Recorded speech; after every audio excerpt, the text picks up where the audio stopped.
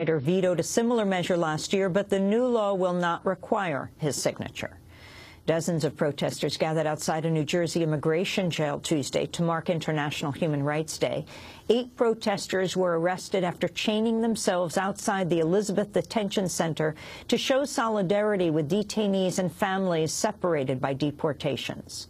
There are many immigrants from the New York area who are processed through the New Jersey detention center. So this is one of the central processing areas is through New Jersey, and so it was very important to do an action here. There have been not one more actions across the country, in Arizona, in California, in Chicago, and the community here in New Jersey wanted to stand in solidarity with the brothers and sisters across the country and say that it's time for President Obama to stop the deportation.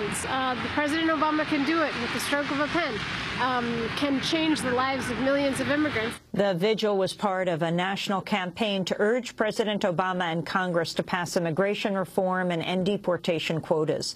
Meanwhile, in Texas, an immigrant rights group is claiming to have uncovered nearly 100 immigrant detainees who remain jailed in El Paso despite being cleared for parole. The National Immigrant Youth Alliance says its organizers allow themselves to be detained in order to infiltrate the El Paso detention center.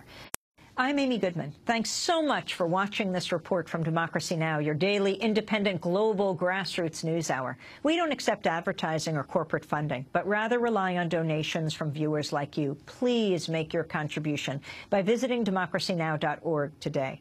We need your support today to keep bringing you this hard-hitting, in-depth reporting.